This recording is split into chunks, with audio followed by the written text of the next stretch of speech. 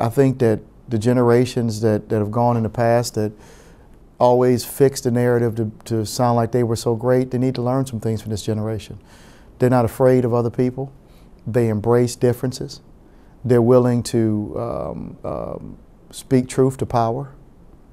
They don't just take anything that we tell them at face value. Now, it needs to be guided with wisdom, and that's where the elders come in. But I think this generation is very well equipped to finally do what the Founding Fathers said, create a country and an environment that has liberty and justice for all.